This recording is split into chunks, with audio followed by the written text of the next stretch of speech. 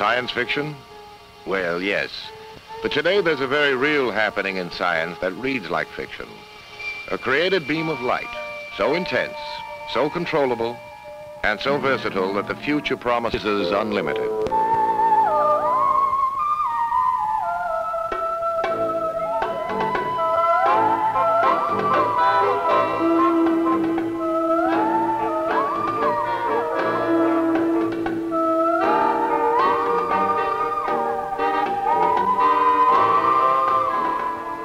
Ordinary light, as we know it, appears as one color.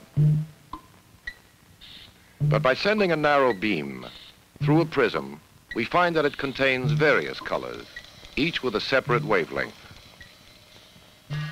The light from a laser, on the other hand, is a light of only one color, or roughly one wavelength. And when focused, it can provide a powerful knife-sharp beam, which science fiction quickly adapted as the ultimate weapon.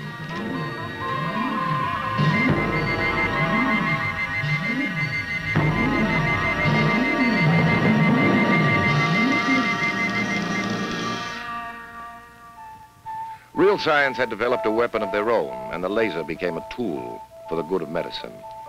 Their weapon provided a remedy for those who came to regret an impulsive visit to the tattoo parlor. Utilizing the laser's ability to store and release its energy in a single pulse, doctors at the University of Cincinnati adapted it to deal with skin abnormalities. The laser vaporizes the tissue containing the dye with a few painless treatments.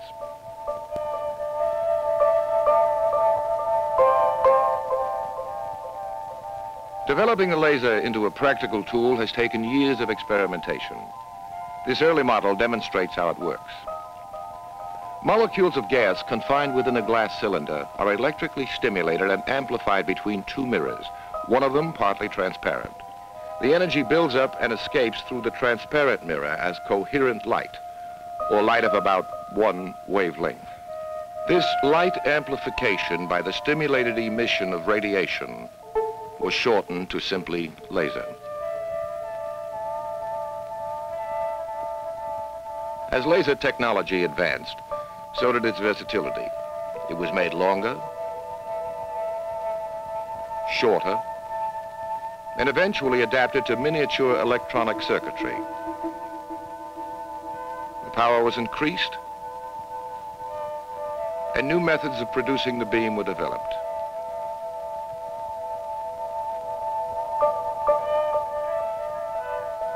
Scientists were quick to share their progress with industry and medicine.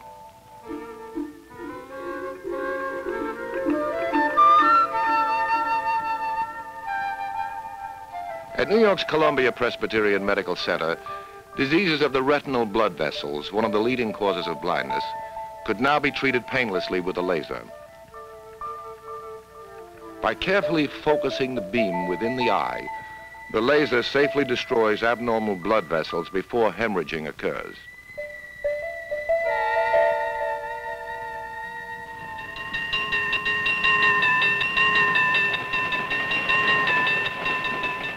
Corbin, Kentucky witnessed a new twist in laser applications, where it was adapted to keep track of railroad cars. Each car was identified by a series of reflective strips whose spacing indicated data on the car. A small laser projected its beam off an 8-sided rotating mirror and received back a coded beam from the reflecting tape. As the last car passes the beam, the coded information is automatically transmitted to a master computer. Finding a better way to do a job produced an innovative use of the laser at Western Electric's plant in Allentown, Pennsylvania. Here, a pulsed laser is used to score thin film electronic circuits with an accuracy and smoothness unobtainable by other means. A numerically controlled table automatically positions the glass for scoring.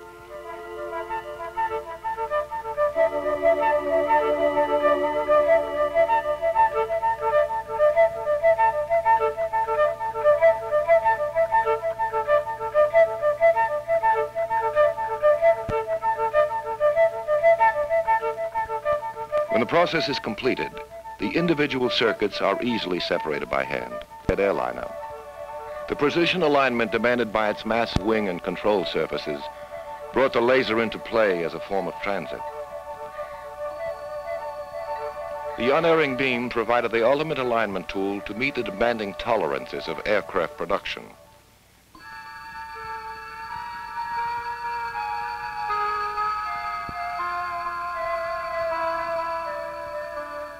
Science fiction combined the laser and flying saucers as a futuristic application of the mysterious light beam.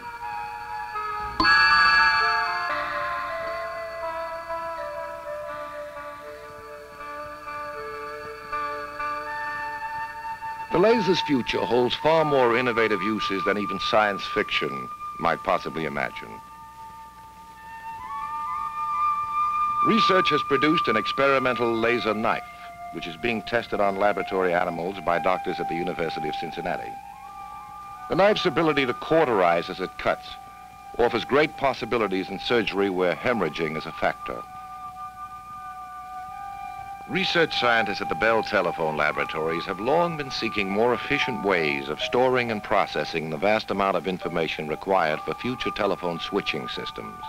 This has prompted continuing research into the laser's coherent properties, which make it ideally suited for use in memory storage, and sparked renewed interest in a unique three-dimensional recording made without a camera or lens called the hologram.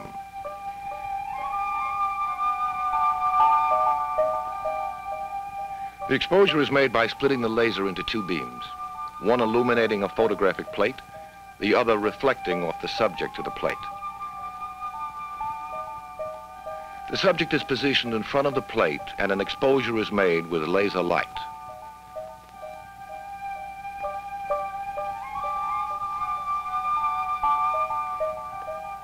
The plate is developed by standard means, but reveals only a visual interference pattern produced by the two laser beams.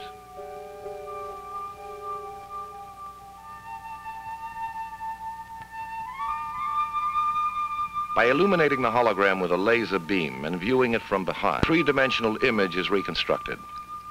This is possible because hologram.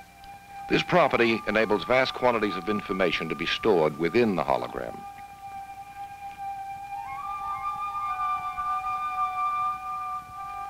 Additional research produced the white light hologram. It can be viewed with ordinary light. The apparent movement of the object is the result of the viewer looking from one side of the hologram to the other.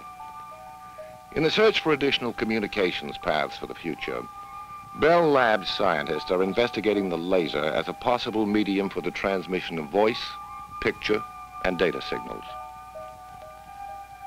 The beam from an invisible infrared laser is passed through a special man-made crystal which converts the beam to visible light. The crystal can also modulate the beam into short pulses which can be used to transmit information. Someday it may provide millions of additional communications channels.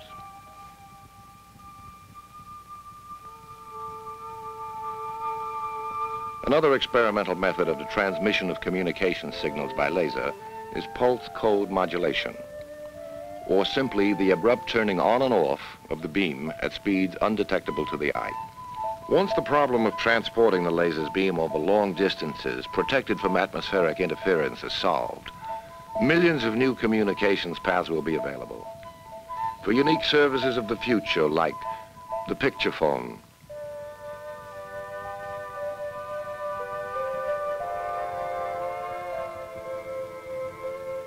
which may one day, when linked with a computer, do our arithmetic or give us the latest stock quotations.